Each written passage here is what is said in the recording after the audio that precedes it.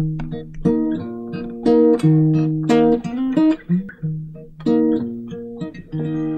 never hide my love from you. My heart. I'm Chris, and this is my wife Stephanie, and we're from Out of the Dust, which is our group name, duo, and we're from Murfreesboro, Tennessee. Yeah, we met when we were really young in high school on a mission trip and fell in love really quickly. Got married even, you know, during that 19 and 20. So we were young. And I knew everything, huh? I'll never leave, my dear, it's true. You know, there was this perfect storm of, you know, bad behavior, and, you know, and drug use and things like that. Also doubting faith at the same time.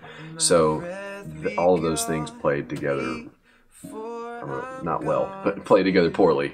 That completely drove a wedge in our marriage to the point.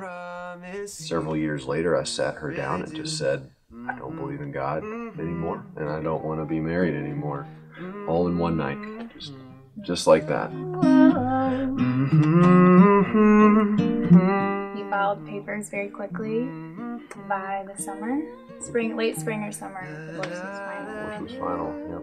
Like he said, he had his own journey. I had my own journey with the Lord.